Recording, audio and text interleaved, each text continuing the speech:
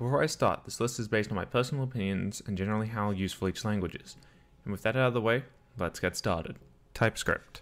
TypeScript is a superset of JavaScript, with the main difference being type safety. It can be used to build websites with the use of a framework like React, Angular, or Vue, create computer software with Node or Deno, or a fully fledged desktop application with Electron. Python. Python is the single most versatile language with its enormous library using pip that's also easily learned due to its simple syntax. Create websites using Django, games with Pygame, analyze data with NumPy, Panda, and Matplotlib, or create desktop applications with PyQt or WXPython. Swift and Kotlin.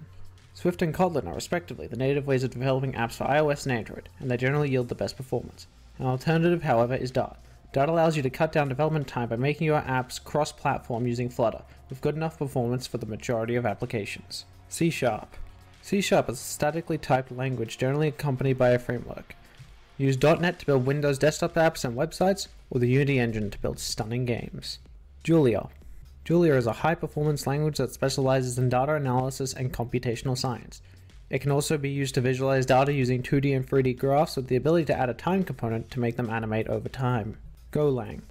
Golang is a statically typed compiled language with performance comparable to other low-level languages while still having a garbage collector. Golang can be used to create highly efficient servers and cloud software using its .NET library, or a full-fledged cross-platform desktop app using Rails. It is one of my personal favorites. Rust. Rust is similar to Golang, except it lacks garbage collection, but instead has paradigms that emphasize on memory-safe coding. Some people call it the successor to C++, but regardless of your opinion on it, it can be used to make low-level code for microcontroller devices such as the RP2040 or other embedded systems.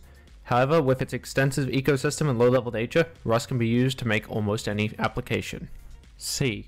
C is the grandfather of all modern-day languages. While it's quite old, being made in 1972, it is still extremely prevalent and is the basis of most major operating systems, including Windows, macOS, and Linux. It's also been used to make many programming languages, CLI tools such as Git, and database engines. Its superset C++, which has classes, is also extremely prominent, but is generally considered much harder to use and easier to create bugs with. This has been my top 10 programming languages. If there are any that I should have included, put them in the comments below, and if you'd like to see more videos like this in the future, don't forget to like, subscribe, and hit that notification bell.